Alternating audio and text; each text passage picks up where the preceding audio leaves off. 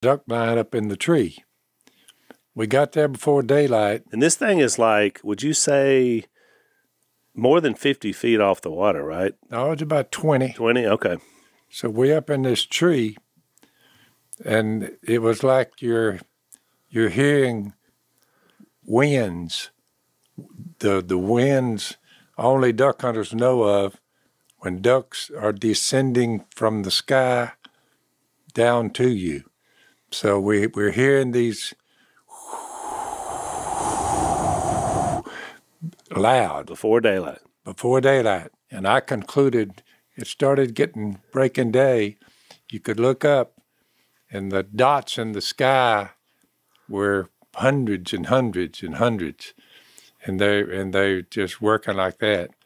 And every once in a while, 75, 100, all mallard. They just come down in front of us. That's before legal shooting hours. Yeah. So we're all just sitting there. I said, so they're just lighting in the lake. They're lighting right out there in front of us. Yeah. I said, how far are we off legal? They said, another 8 minutes. I said, we're gonna see something this morning. And the mallard ducks, some pintails, gathered up, and they came down in front of that blind. And when legal got there, right at it, we're in the middle of nowhere. The gunfire started. Boom, boom, boom, boom, boom, boom, boom, boom, boom, boom, boom. So I think it was about 6 of us in the blind, 7 maybe.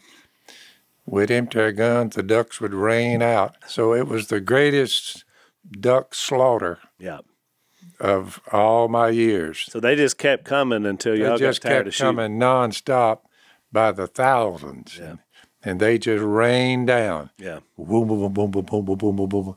And I looked down there after about 20 minutes, 25 or 30 minutes. I just looked down there to my right, and the dead ducks were just washed up like a debris field. Yeah, but you still remember the sounds and the moment of when the Almighty made ducks, and put it in some people's hearts just to study them and to hunt them, right? To call them, to eat them.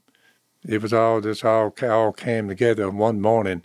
As we were leaving, just had 2 boats, just load up the boats, and here we go, we're leaving the premises, divide them up. But as we were leaving, I just turned around and looked back, a couple of 100 yards, we're leaving the Buttonwillows, we're getting on through the woods.